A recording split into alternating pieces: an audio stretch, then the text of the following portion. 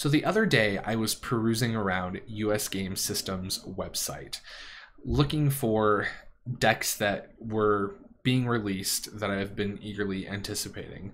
And a deck popped up on that new releases section of their site that I had never seen before. And I was like, what is this? And it's very strange because, you know, I try and keep track of all that stuff. It wasn't, I don't even remember seeing it in their catalog that they put out at the start of the year that has all the stuff that is going to be inside of it. So I clicked on it to check out what it was, and I looked at some of the images of the cards, and I was like, I need to have this. So I bought it on a complete and total whim and impulse. And I have to say that I'm so glad I did. There must have been some part of my intuition that absolutely knew that this deck was for me. It is absolutely beautiful. And it's very strange because when I purchase decks, I purchase them because I will use them. There's no deck in my collection that I will not use. And so to completely buy something on an impulse was very strange. And even afterwards, I was like, oh, why did I do that? That was odd. But I got here and I love it. So stick around because today we're going to dive into the Tarot of the Golden Wheel.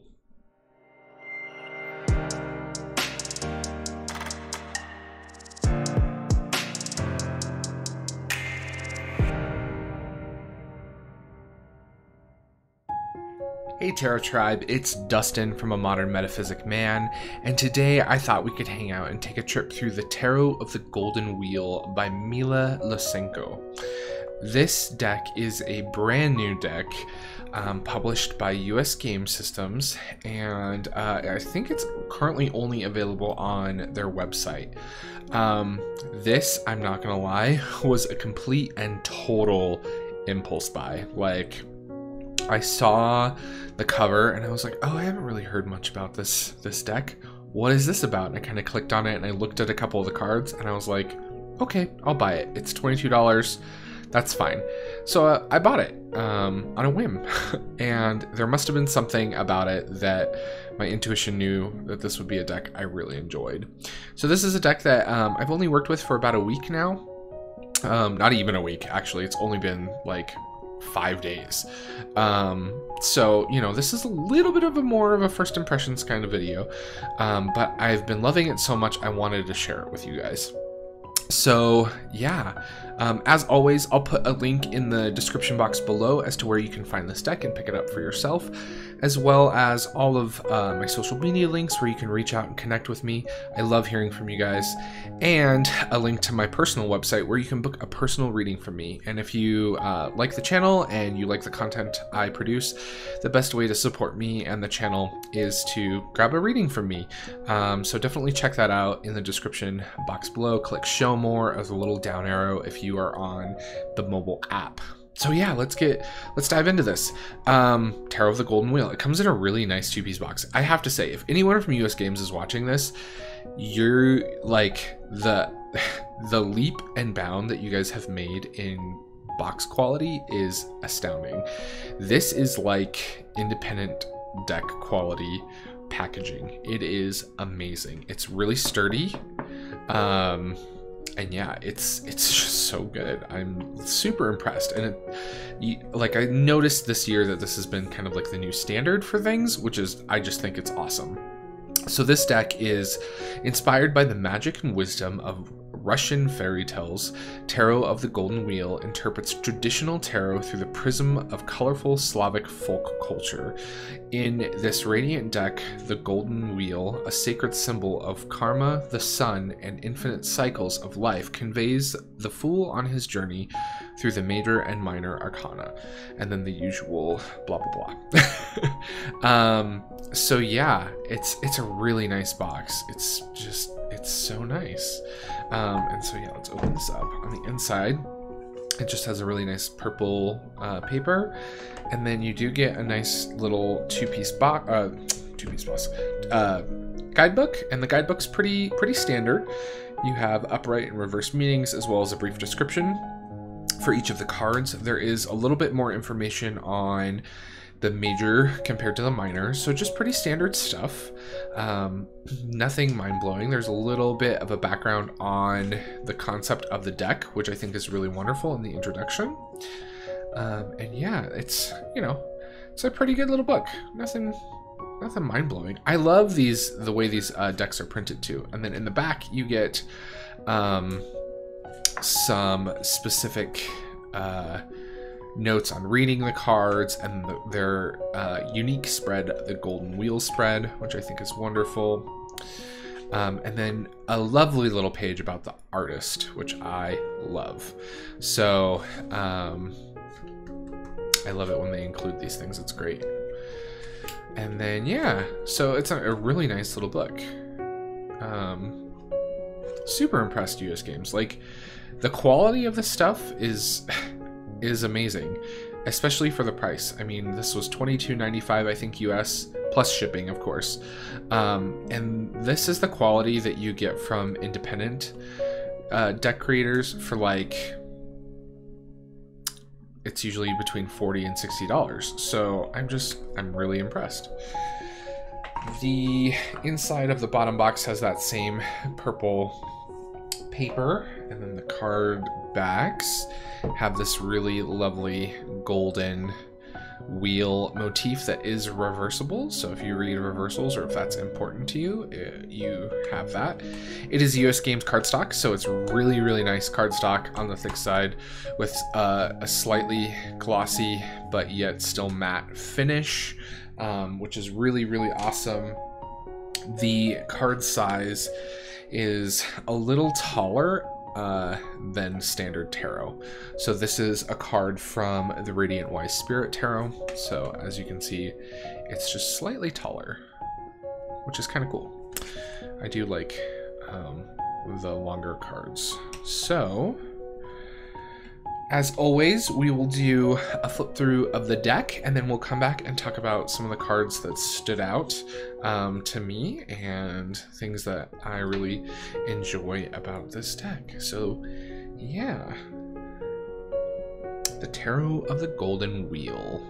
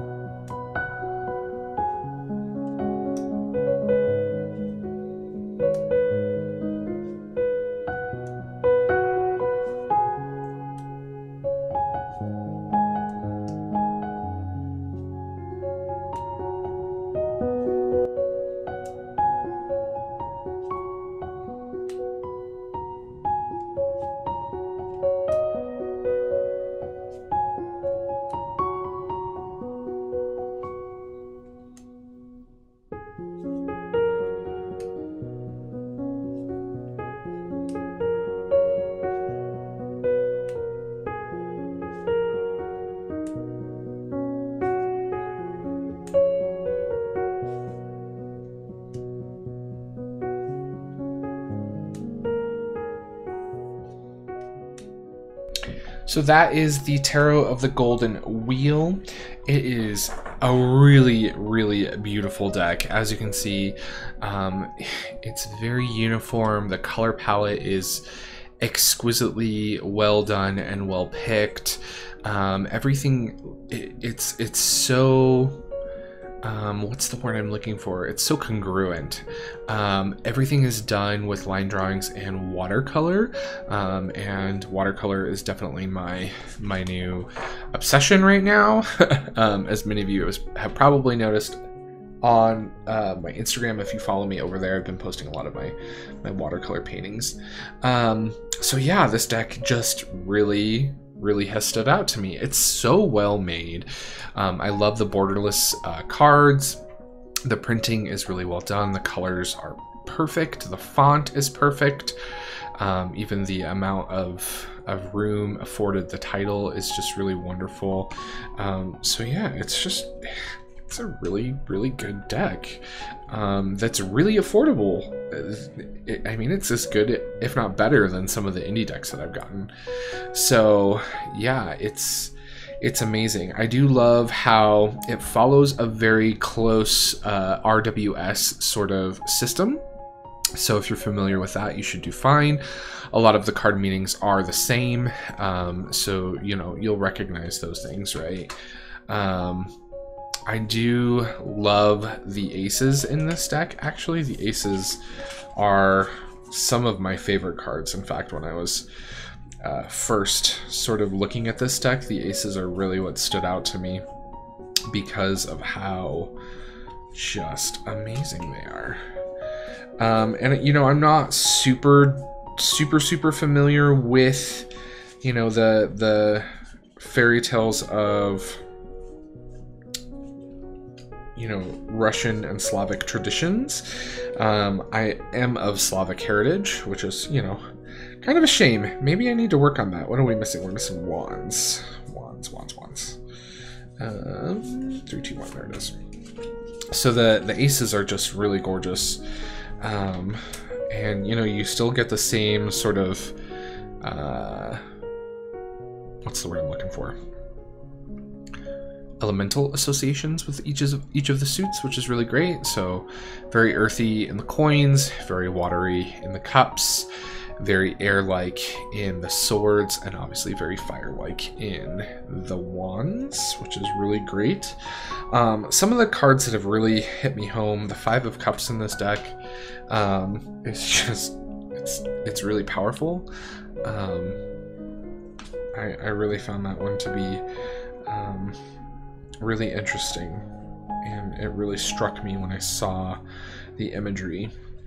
The 9 of Wands I thought was just perfect for that whole concept of being almost at the end of that journey and all of the things that you've gone through, and you've fought and you've battled, and now it's raining, right? Like, it's just that reminder that, you know, it's not always rainbows and butterflies at the end of a journey, right? They're hard fought. The court cards are really beautiful in this deck, each and every single one of them. The 2 of Wands I thought was really interesting, because here we have a little bit more of a conflict style card, so I thought that was an interesting sort of departure from the traditional RWS. I loved the 7 of Wheels, which is really wonderful, because they're like, he's like actually planting them, which I thought was wonderful. So yeah, I mean, the deck is just great. The major arcanas are gorgeous. I love this sort of Mother Maiden Crone seasonal triple goddess aspect to the world. The Judgment card is just gorgeous. And the sun and the moon in this deck, can we talk about how awesome these are? And I like that we have, you know, we still have the youth, we still have that red flowing almost flag. It's just it's very beautiful. The moon doesn't have the traditional crustration, but we still have that like wolf dog aspect, which we have in traditional tarot decks, which is really wonderful. The Hermit in this deck, I just loved. I loved that it's a firefly is his lantern, so he's got a firefly in the palm of his hand. I know it's a little hard to see, but I just thought that was a beautiful, beautiful interpretation of his lamp. And then of course the Fool. I just love this. The pose of the figure of this Fool is just one of my favorites, and I love that he's reaching for the moon. I just thought that was really gorgeous. Or the sun. I guess it could be the sun as well, because it is a daytime scene. But I don't know, like when I first looked at this image, I kind of felt like it was one of those full moons in the day type things, right? Where when, especially here in Colorado, because the altitude is so high, that you get this really beautiful contrast of the really deep blue sky and the full moon. So yeah, those are my thoughts on the deck. I would love to hear what you think about this deck. If you've heard about this deck before, if it's one that you own, do you really enjoy reading with it? It's given me really good readings, the ones that I have done in just the last few days that I've had it. I love this Eight of Cups. Oh, I love the eclipse. It's just, it's so beautiful. The artwork is stunning. I have a feeling that this is going to be a really go-to deck that I use quite often.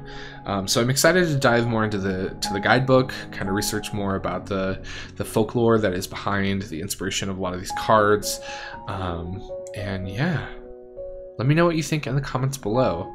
As always, thank you guys so much for all your love and your support, and for coming and hanging out with me to talk about the tarot. As always, all of the goodies and information and links are in the down box below, so be sure to check that out. And yeah, remember, everyone's fighting a battle that you know nothing about, so be kind, always. Bye, everybody.